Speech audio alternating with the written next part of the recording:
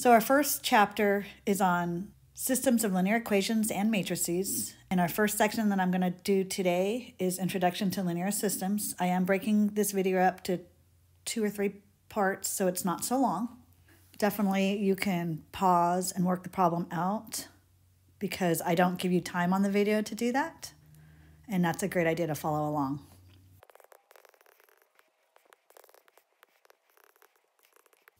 So in 2-space, and a linear equation is just ax plus by equals c. You might see it as y equals mx plus b. It's just another form of a linear equation. And so we call that R2 because there's 2 unknowns. Our solutions to this linear equation are what fits in for x and y are ordered pairs. And we can see there's an infinite number of ordered pairs that satisfy just one linear equation. That makes up all the points on the line. So in 3-space, we have x, y, and z. A lot of this is covered in Calc 3.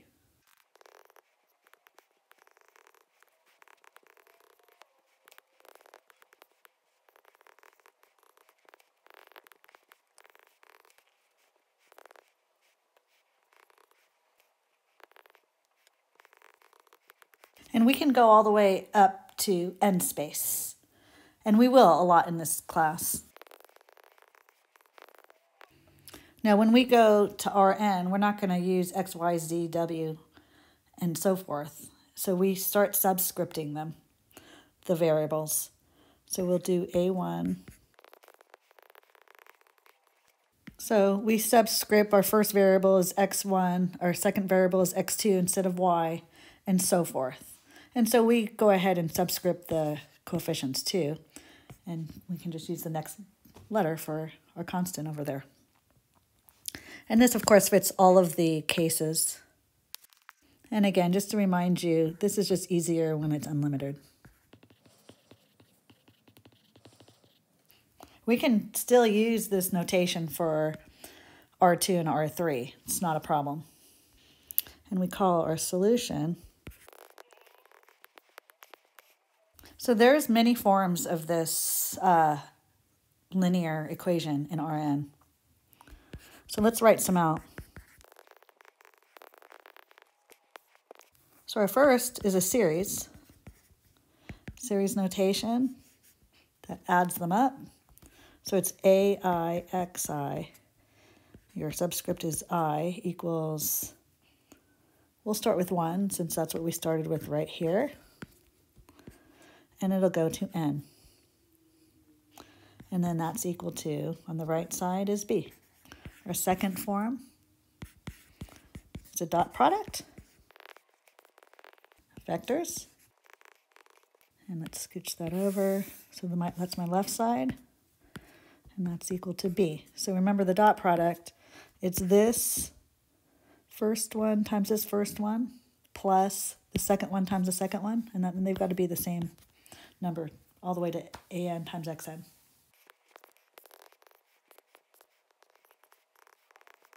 This is a row vector, which is 1 row by n elements.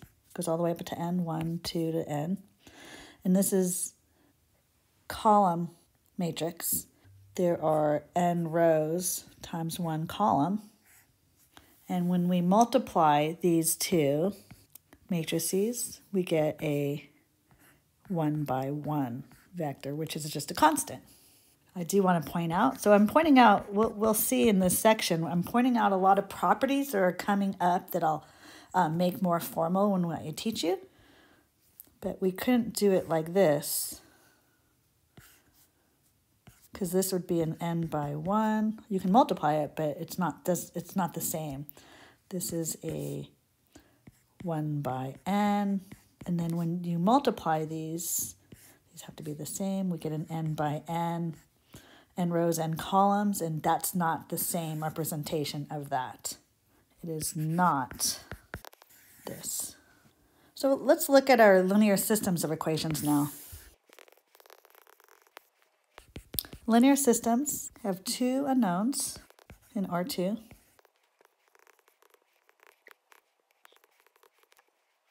So here we actually have two equations, two unknowns. Two equations and two unknowns, x and y. So to find these solutions, when we're in two space, R2, the solutions are where the lines intersect. And this is just algebra 1, but it's really helpful to understand what's going on looking at what we already know. So the most common type of solution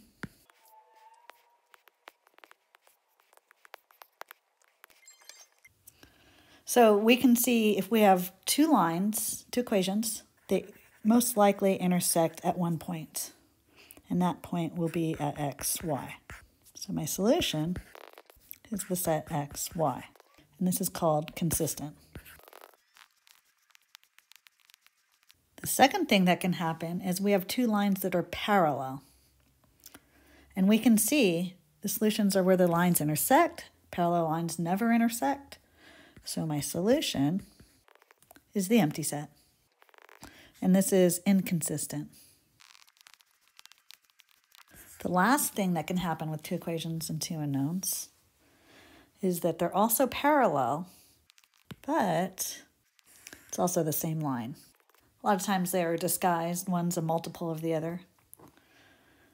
But here our solution is all the points on the line. It's an infinite solution. So we write it as, it is an ordered pair. So my x can be anything. And my y, let's say this y is mx plus b. If you solve the equation for y, so my y is mx plus b. That's my y. Y depends on x.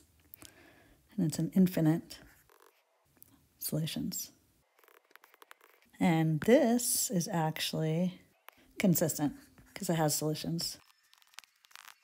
So in 3 space, it's really the intersection of planes. So I'm not very good at drawing planes in 3D. This is much prettier. So these are all the no solutions. We have 3 planes that are parallel, so it's no solutions, 3 parallel planes.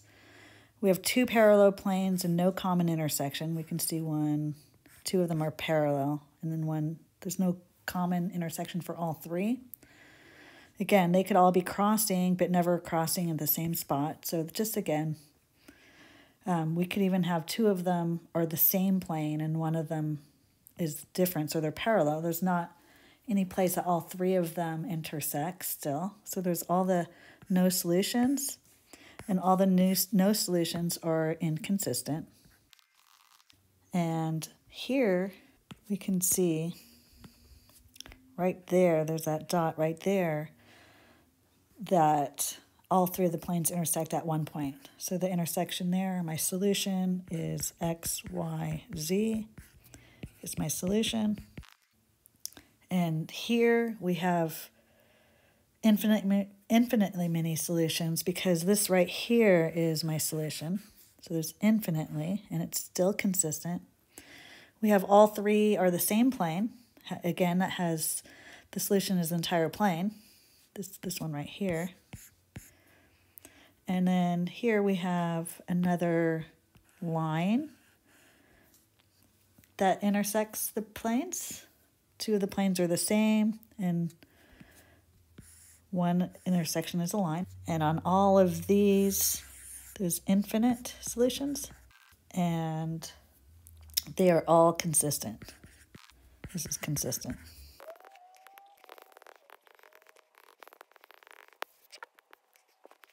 Here's another fact. So this is interesting. It has none. We saw where they don't intersect there's 0 solutions. It can have 1 solution. Here we had 1 solution. These were all the no solutions.